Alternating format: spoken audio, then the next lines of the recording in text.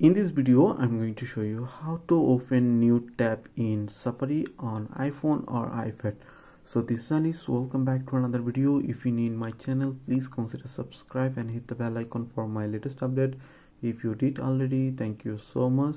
So let's get started. So let's show you from beginnings.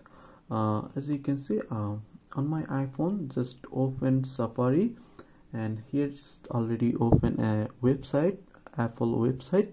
And for opening another new tab, just tap on this button here, and here is plus icon on the left corner. Just tap on, and as you can see, it's open another tab. So let's show you. Here is Apple website tab, and here is my new open it tab. I'm visiting on yahoo.coms. So as you can see, currently I'm the yahoo.coms, and first one is Apple website.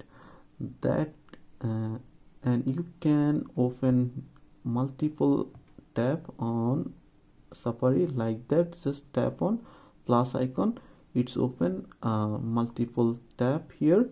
So you can open as much as possible tab in Safari, so that way you can open new tab in Safari on iPhone or iPad.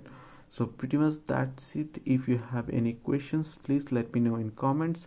If this video did helpful, please thumbs up and share my video. See you on the next.